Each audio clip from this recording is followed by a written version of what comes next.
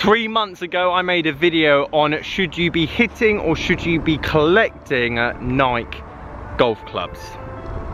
Well, I think I found a cheap set of Nikes that you should definitely be hitting.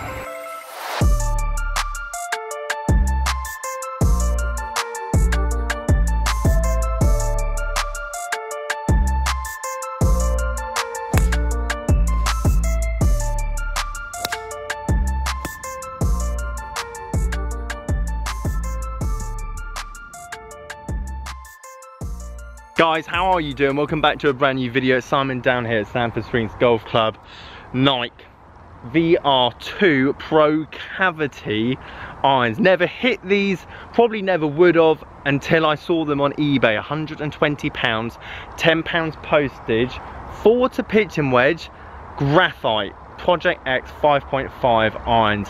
Even without hitting them ever before, I knew even if they felt like shovels, they would be, especially in this climate where everything's very expensive in terms of second-hand clubs at the moment, they would be a great bargain. They look great. How do they feel? Okay, so let me show you them in a bit closer detail.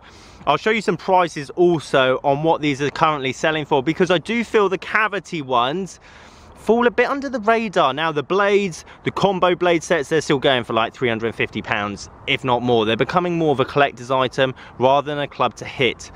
But the Pro Cavity, because Tiger didn't use them, essentially I think these aren't getting collected. I think a lot more people want that sleek Tiger VR blade in their collection opposed to the Pro Cavity beginner set. But with a Project X 5.5, which, let's be honest, Project X been around since the test of time, you're getting a quality graphite iron. This is good for your very beginner. We're talking, let's say, under 18-year-olds, or you just started the game 30s, 40s, 50s, and you just want something forgiving, high launching.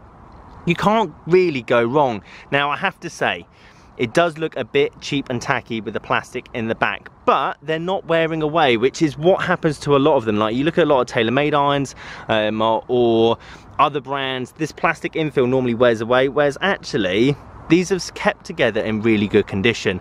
I've hit these on the range last night. I'm going to obviously give them a test now and give them a hit, but they do feel good. Now, I'm not saying these are the best beginner clubs ever, but because no one really looks up for them or actually goes and tries and buys these, you're getting them for a decent price.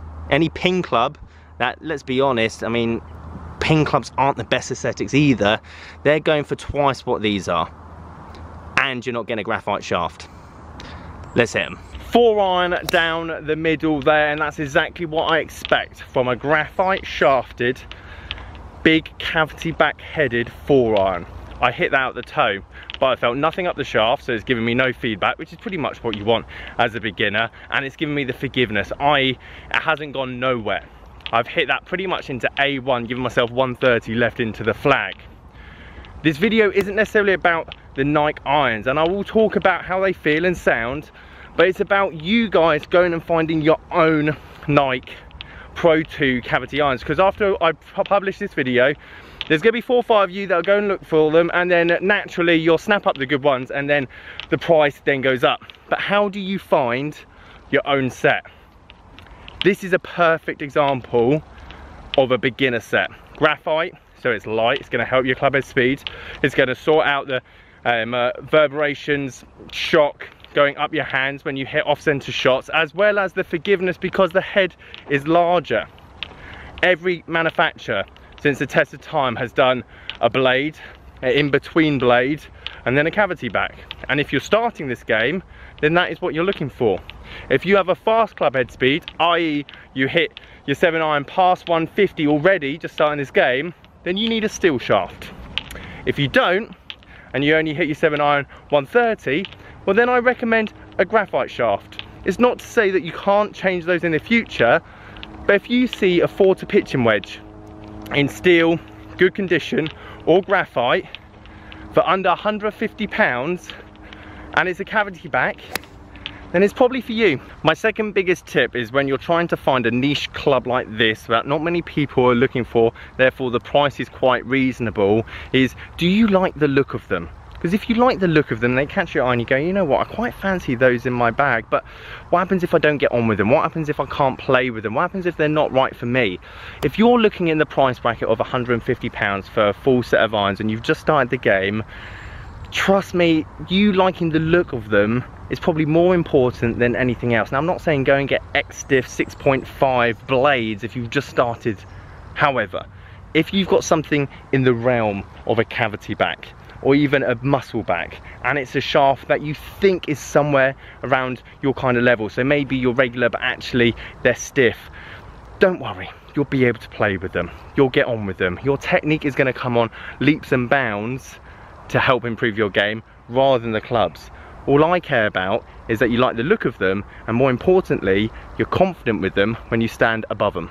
Now, I'm going to say these clubs feel amazing because the 4 and 5 and pitching wedge that I've hit so far out the middle, well, it feels great, but that's going to be every golf club in the world. I don't think I've ever, and please put a comment down below if there's a club that you flushed dead straight at the target, finished on the target, done exactly what you wanted it to, and didn't feel great.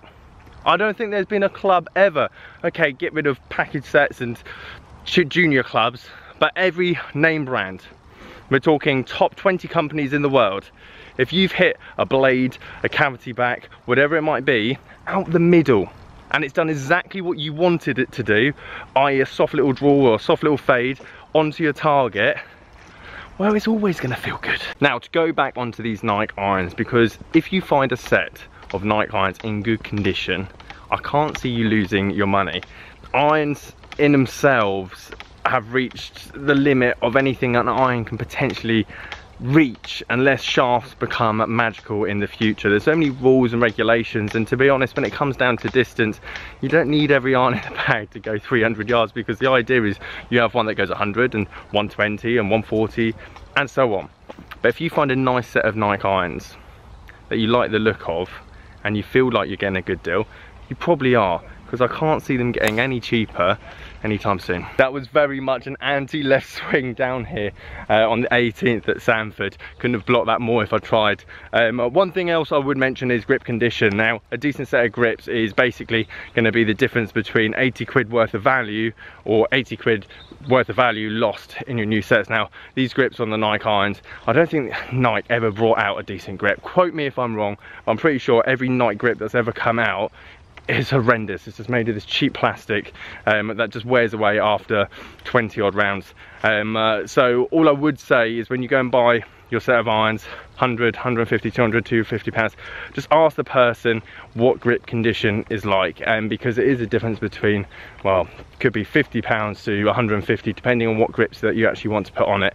There's nothing better than getting a second-hand set of clubs and brand new set of grips obviously on them, because the value of them is so much worth more, and people don't really think about it like that. It's something that I need to get better at.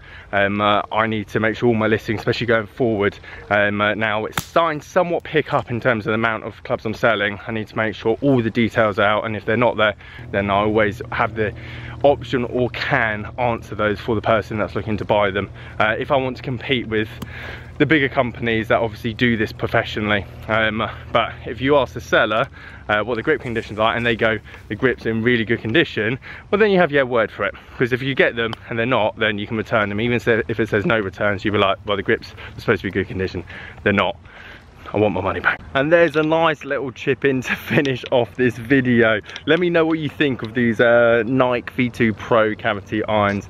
As I say, hopefully that gives you a bit more of an idea on how to search for your own kind of niche brand that's not caught up in the mad hysteria of buying loads of golf clubs at the moment. And if you ever have any questions, then by all means message me on Facebook or Instagram and just say, Simon, do you think these will be alright? I play off 18.